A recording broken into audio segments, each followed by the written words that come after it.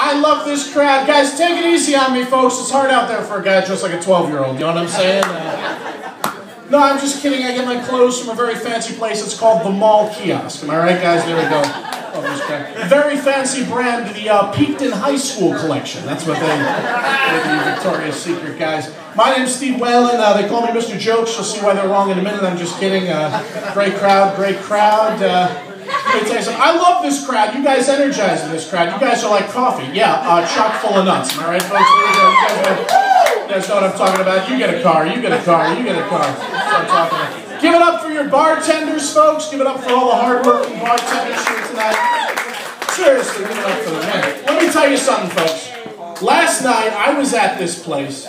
I got totally hammered. I must have had 10 Jack and Diet Cokes, right? You can imagine how my night ended. That's right, 0 calories. You guys know what I'm talking about? That's what I'm talking about. I was living with my mom the other day. No, she's cool. My mom's cool. Worst part about living at home is that you got to mow the lawn. I hate mowing the lawn because whenever you mow the lawn, it's so easy to see the mistakes you've made. I'll mow the lawn, finish up, take a look at it, and be like, man, I should have finished high school. Man, I shouldn't have invited my ex over, especially with these hedges. You know what I'm talking about? There we go. All right. Give it up. There we go. A little applause break for the ex. My ex-girlfriend. Calm down, sir. My ex-girlfriend was pansexual. A lot of guys think that's pretty hot. Yeah. I used to think being pansexual meant you were up for anything in the bedroom. Turns out being pansexual means you sleep around with the guys at Pizza Hut. Those guys at Pizza Hut are so smug, that's the last time I'm going there today. Am I right? There